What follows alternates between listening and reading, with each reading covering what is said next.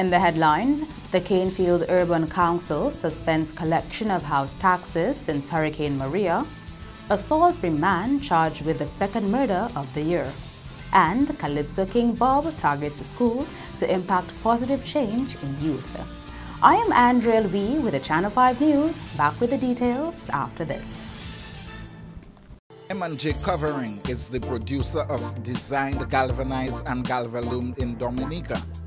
They design to your specifications, color and length, 4 styles of galvanized and galvalume pre-painted roofing sheets as requested, and supply all your galvalume accessories. M&J Covering helps you control spending and reduce waste. At M&J Covering, they are also equipped to build your roof to precise standards anywhere on island. So come to M&J Covering at 1 Mile in Portsmouth or call 445-5001, 275-5003 today.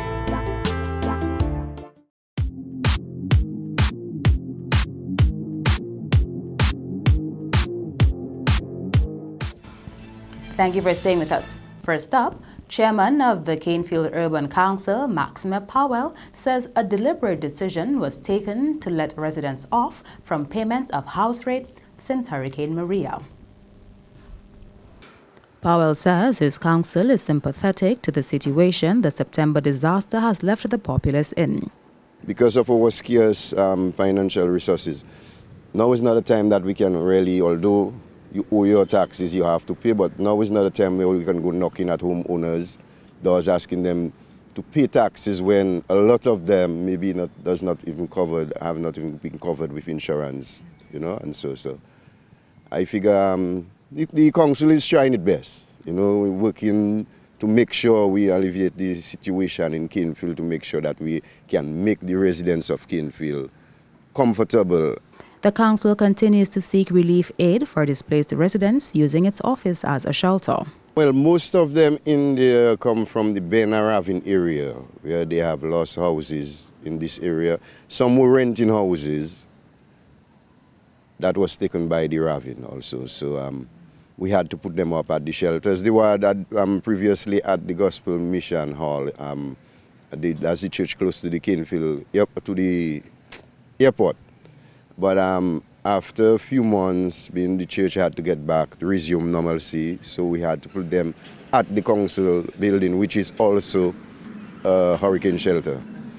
And hoping that we can get some assistance, or central government can get involved with the council so we can help these people to secure at least some decent home. Meantime, Powell has some advice for those involved in the construction sector like him. It's not like house owners won a sweepstake, but all of us got poorer. And with the magnitude of work that is supposed to be done in Dominica, we can never even cover that. So we should work with our residents to build, if we're talking about building resilience and, you know, developing our country, we should work with our people to make sure that Dominica, by extension, can get off of that situation after Maria. In other developments, residents of Pishley can now breathe a sigh of relief as a temporary bypass in that community has been completed. Pishley was declared a special disaster area after Tropical Storm Erica in 2015, and following Hurricane Maria, there was even more severe damage to that community. One of the worst hit areas was the main road in Pishley, as a section of that road had been dislodged during the hurricane. An earlier makeshift bypass in the area did not hold up well during times of inclement weather, and this was an area of growing concern for motorists and residents alike. Just last week, a concrete bypass was completed in the area, and project officer for the South, Yannick Regis, says a lot of work has been done on improving the road network in Pishley.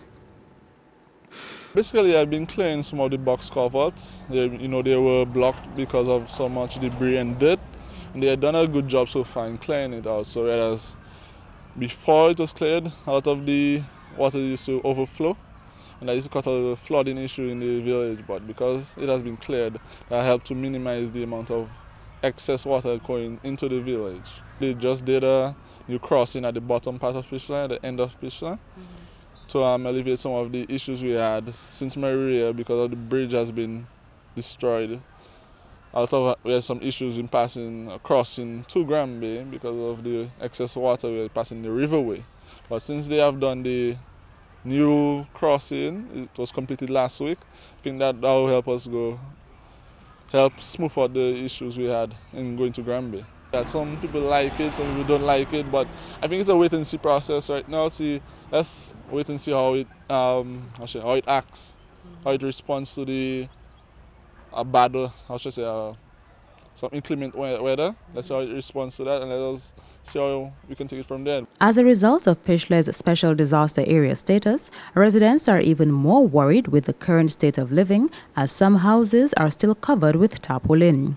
With the 2018 hurricane season less than 3 months away, Regis says a massive project is to get underway in the community for the re-roofing of houses. Well, we're currently waiting to commence in work in Pishler. Hopefully we can get some work started in Pishler maybe in the next week or 2 weeks.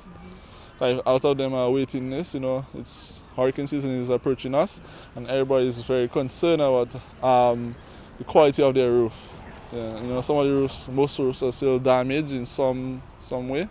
So out of them are excited to see the work start and to see their work commence on their house, their roof. I think we are going to do a great job, just a matter of time, and we ask for patience while we commence everything.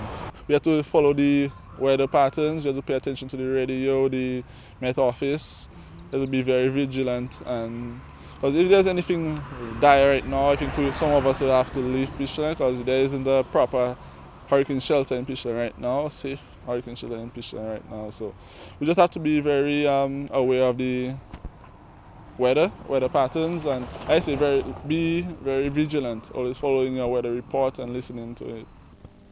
Edward Labassiere, who has acted as the general manager of the Public Works Corporation on several occasions, has passed away suddenly. Idona Jean-Baptiste has that story. Labassiere's substantive post at the time of his death was acting general manager of the PWC. The Point Michel man was an engineer by profession. General Secretary of the Public Service Union, Thomas Later, said he was to meet with Labassiere soon concerning PWC staff issues. Let me extend on behalf of the executive, general membership, and the staff of the Dominican Public Service Union our condolences to his wife, or the members of his family, his relatives and close friends, as well as the members down at the Public Works Corporation on his passing. Indeed, we are very, very saddened by that event. A Salisbury man has been charged with the second murder for 2018. Rotley Common was charged with murder on Wednesday, 3 days after Cheyenne John, better known as Lloyd Casimir of Salisbury, was found dead near a bar.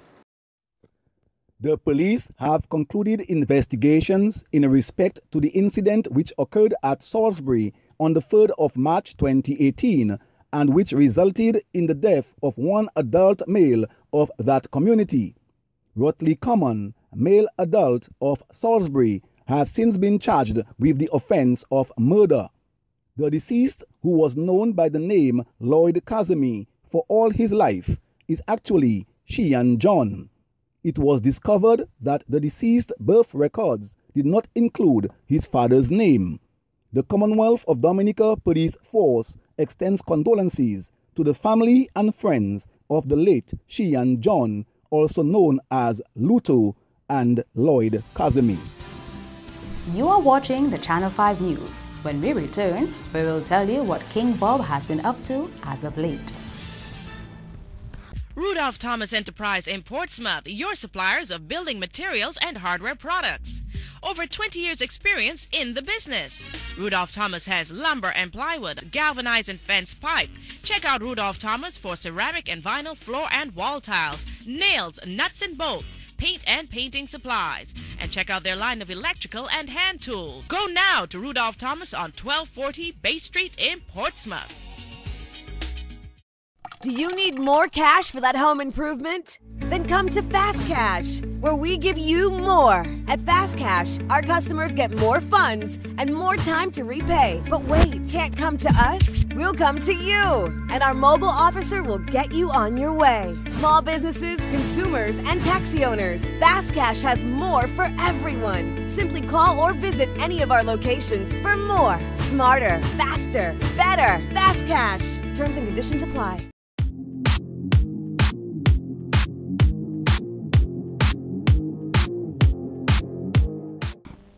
Welcome back. The 2018 Calypso Monarch is hoping to enhance the education curriculum in order to bring about positive change in the youth. Daryl Bob, who won the Monarch title last month, said he wants his reign to be one with a difference, especially for young people. Channel 5 News caught up with the Calypso King after his first social outreach program, where he spoke at a Girls Empowerment Day Camp, which was organized by the East Dominica Children's Federation. It's really nice. It's unique. I've never done anything like that before. What the program is doing is trying to make the kids understand how resilient nature itself can be and how they themselves can fit their stories into that, their life stories and achievements and so on into that. So it's nice, it's beautiful. I like new things, and I'm certain that we'll have some success stories coming out of them because they are very bright children. It's definitely one of the things on my agenda to do during the year. I am going to be reaching out to the kids at schools. I will go to them, and that's one of the things I wouldn't be able to live with myself if I cannot accomplish that. The monarch believes that he can use the influence gained through his title to be a motivational speaker both for boys and girls. The thing is, it's going to be a challenge, and I'm ready for the challenge. It's going to be a challenge because Calypso in Dominica, or in most parts of the region for that matter, has not necessarily been a young people's thing. And now I have to try to see how I can bridge that gap with the cooperation of a number of other people, including the media. So I know definitely that it's going to be a challenge, but I think it's something that is attainable, most definitely, and I'm going to put my all into it. Because fortunately, Calypso is not the only thing that I do. So I'll be able to make that transition and merge and bring their interest to the Calypso through the other things that I do. The things that I am passionate about are not things that are restricted to the male gender. For instance, music, playing the guitar, singing. I mean, it's what a boy or girl can do. Even photography has become one of my passions, So everything I do, basically, boy and girl can fit into it. Bob encouraged members of society to be good role models for the youth and says one of the ways he wants to bring about positive developments is through enhancing an aspect or two of the current education curriculum. Let's all be the best we can be, and let us try to be role models for our children, Nobody can be perfect. I'm no angel, but I think if we focus on the positive things in our societies, there's so much we can achieve as a nation, as a unit together. And there are a number of things I want to address as far as education is concerned, with two main things in my platform that I will release to the media pretty soon. But I want to talk to the powers that be officially first. But it's going to be big, and it's going to be very, very important for our society. Operations of the Love One Teach One Foundation are expected to regain some level of normalcy as the Roseau Primary School has ceased to function as an emergency shelter. The Love One Teach One Foundation is run by Gloria Walsh and aims to provide assistance for children in the Bath Estate and Silver Lake areas through the donation of school items and the provision of an after-school program, among other activities. The majority of children who benefit from the foundation were impacted by Maria, and the institution has faced many challenges getting back on its feet. We have our challenges, Love One Teach One, because the Roseau Primary School, where we are doing our after-school program, they were using it as a shelter. So right now, the people have moved to the Bath Estate Community Center, and we are just looking forward to going back maybe sometime next week or maybe after Easter to continue our program. But most of our children have been affected, especially in the Silver Lake area, where some of them lost everything. So what we have done, we have gotten some stuff from our donors overseas. So we have spread a lot of charitable work across the area. Walsh says luckily the foundation was able to utilize the services of criminologist Dr. Peter Serja to help with counseling for the children who have been traumatized by the storm.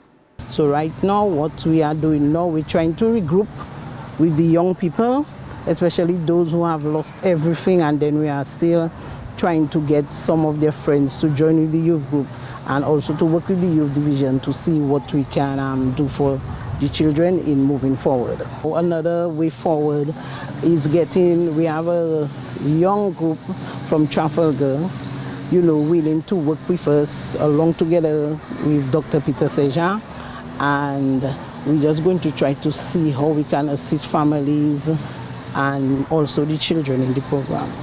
The foundation's director also underscored the importance of teaching the youth about the environment, especially with the climate change phenomenon. She is hoping that a Jeff Small Grants program for the communities will resume shortly. We have started, but we have had our challenges. Is a Jeff Small Grant project in terms of the environment. But we're starting with Silver Lake first, and then we're moving down to Bath Estate.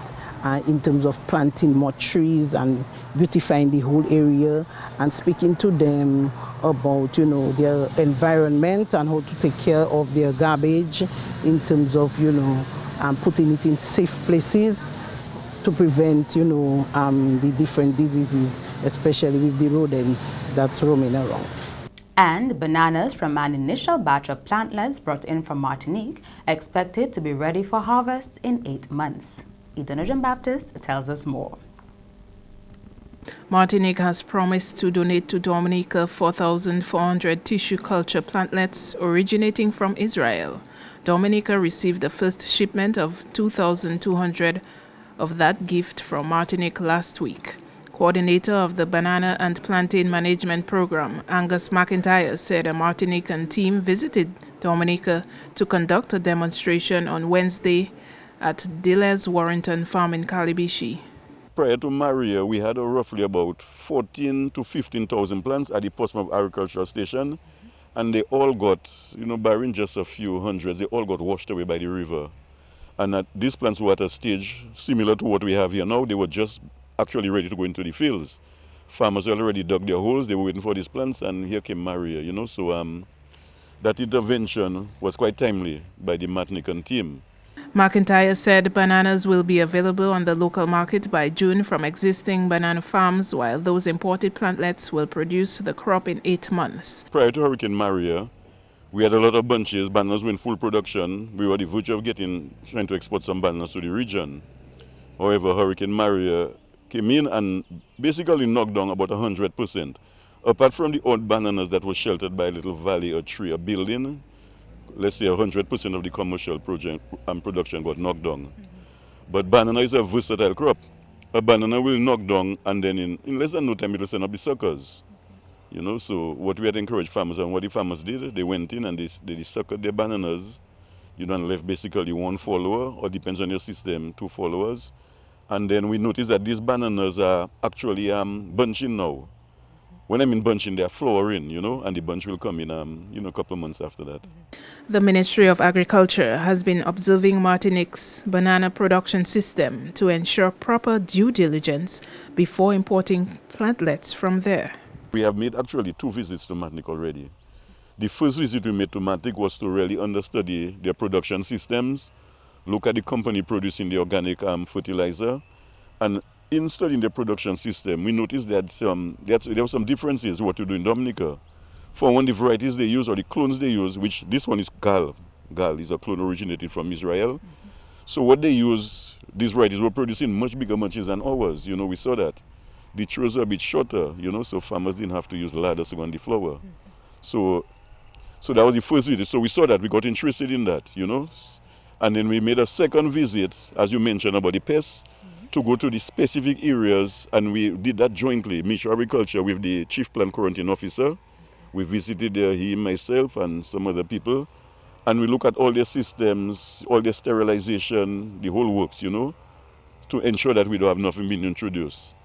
That's news. Stay tuned for your sports highlights with Kenny Williams.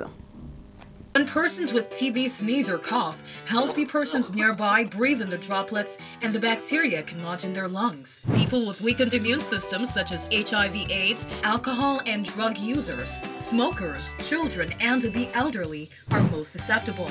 Persons with a cough should take precautions when in contact with persons in public places. Cover your mouth when sneezing and coughing. Visit your doctor or health center. You must complete your treatment. TB can be cured even with HIV. Be responsible. Help stop the spread of TB and HIV. Protect yourself and others.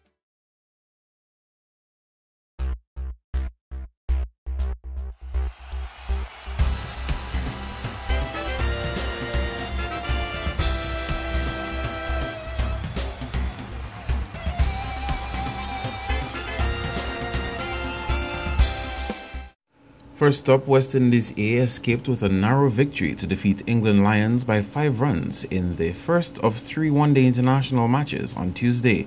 West Indies won the toss and elected to bat first and scored 272 in 49.5 overs. Jermaine Blackwood added a solid 99 to help lift the score to ensure a Windies win. Rakeem Cornwall further supported with 44 while Andrew McCarthy chipped in with 33. And although Sam Hain struck an impressive 144 for Lions, that was not enough for the win when his team was dismissed for 267 in reply to the Windies score. Nick Gubbins also had a good knock with a 54-run contribution. However, Kimo Paul and Rakeem Cornwall combined helped further cement the Windies' victory, together taking 7 wickets. Paul picked up 5 for 49 while Cornwall took 2 for 35. The second ODI is carded for Friday in a day-night match. As of Tuesday's encounter, West Indies led the series 1-0. Meantime, West Indies captain Jason Holder says he is pleased with the Windies' start to their World Cup qualifying campaign. The Windies went on to defeat United Arab Emirates by 60 runs in their first match of the ICC World Cup qualifiers on Tuesday.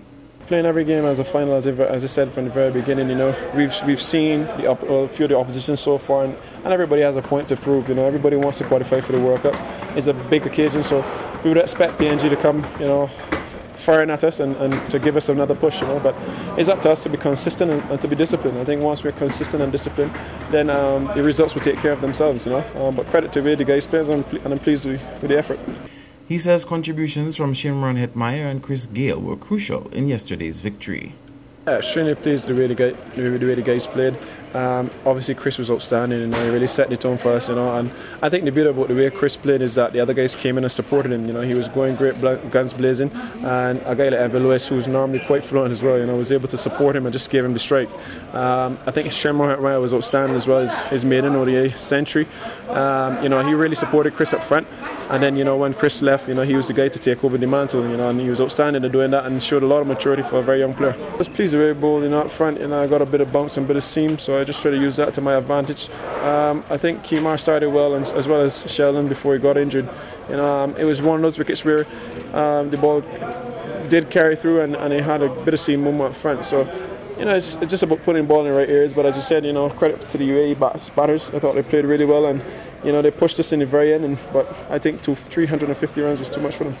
The Windies' next match in the competition will be against Papua New Guinea on Thursday. Moving on to football, where 50 young Dominican footballers will get a chance to impress local and international coaches when the Flow Skills Ultimate Football Experience returns this Saturday. Flow and Manchester United Football Club have partnered once more to bring an opportunity to footballers across 14 Caribbean countries, where 2 athletes will win a trip to Old Trafford in Manchester, England in the end. The players are expected to go through tests in short passing, dribbling, defensive qualities, teamwork, attitude and goal scoring, which come from the Manchester United Soccer Schools program. Based on the rankings and assessments in each skill, 2 winners will be selected at the end of Saturday's event and move to Trinidad, where they will compete in a final weekend of skills and small-sided games. The final weekend will include one-on-one training with Manchester United Soccer School coaches. Last year, Jemiah Timothy and Corbin Paul were selected from a pool of 34 players here who went to the second phase in Trinidad. The Dominica leg of the 2018 Flow Skills Ultimate Football Experience is carded for Windsor Park on Saturday between 8:30 a.m. and 12:30 p.m. The Flow Skills Ultimate Football Experience is one of several Manchester United and Flow partnership initiatives. And the 2018 OECA Cycling Championship might be on a more entertaining route this year. This according to President of Dominica Cycling Association, Ronald Charles, who says the local body is in discussion with all and sundry to ensure the best route possible for this year's competition. Last year's route was from Portersville to Portsmouth and back, a 96.56 kilometer race, which Antiguan representative Jim Bridges won. The OECA Cycling Championship was held in Dominica for the first time in 2017. Up to yesterday, myself and the president, Mr. Trevor Bailey, was talking about the route. We are still juggling with the route. Some people think we should leave it the Dominican Challenge from Roseau to Portsmouth and back. Others think we should do it more of a circuit style to gym it like Layo and back so that we can encompass more people who can be closely knitted. And so we are debating, we're really debating about it. The president of the Caribbean Cycling Association thinks that we should really do it more close circuit, meaning closer to home, and so that more people can be engaged and people can come and have a nice time with their friends, families, and so forth. Meantime, Charles gave Channel 5 Sports a sneak peek into the plans of the association, saying school penetration and more youth competitions are some major target areas for his team. Recently, DCA announced it identified funding to further develop the sport locally. One of our main objectives this time around is to target the whole issues of visiting the school, especially the primary schools and the secondary school, to get those clubs formed. And I believe some of the bicycles that we will purchase will go towards those schools in order that they can put teams together. And then we can have our annual school event, cycling school event, we can have national events, we can have different types of events, because you'll realize very, very, very soon from now, the young people are going to come and dominate the sport. The likes of myself, Daddy Chess, Levi, we're just there, trying to encourage them. But I'm sure, and I cannot wait to live in my lifetime when I will see the youngsters really take the sports and go. And we will have our own little category, which is called the Masters. We'll take our time and do what we have to do. But for real competition, you will have to look at the youngsters. And that is why when we get those funding, this is where we're going to concentrate. This is where we're going to provide some support in terms of technical support, and then do what we have to do. That's all the sports for now. I am Kenny Williams. Join us next time.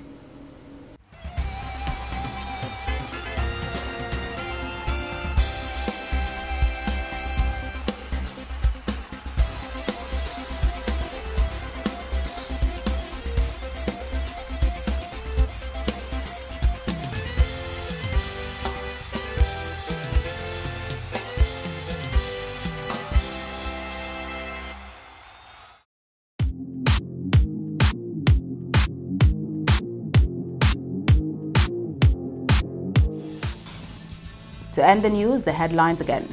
Canefield Urban Council suspends collection of house taxes since Hurricane Maria.